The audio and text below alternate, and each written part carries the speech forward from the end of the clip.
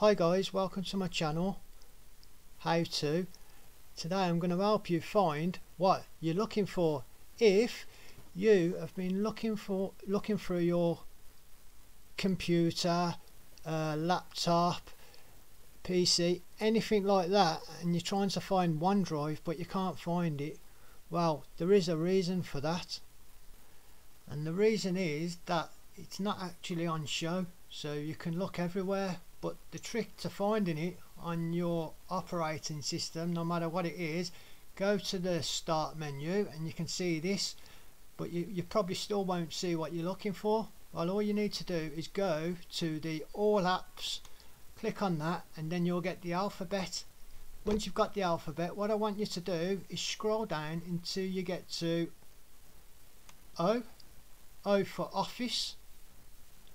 Here, as you can see, click on Office, and then you're gonna get this, and as you can see here, it's got all the things which you may need now and in the future. At the top you've got Word, then underneath that Excel, below that you've got PowerPoint, below that Outlook, OneDrive and OneNote, etc. And then it even goes down to the Skype.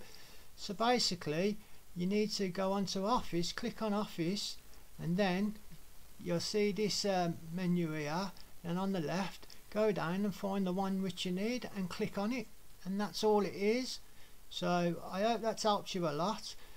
Please like my video and subscribe if you want to find out more info in the future about operating your computer and all the tips and tricks, because basically it takes a lot of time and effort with this, because I have to upload it onto a video editor, then I have to do all the editing, then I have to download that onto my computer, then go onto YouTube, upload onto YouTube, plus fill in all the information.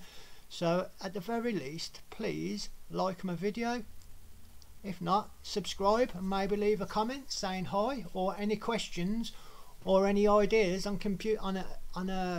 videos in the future for me to do.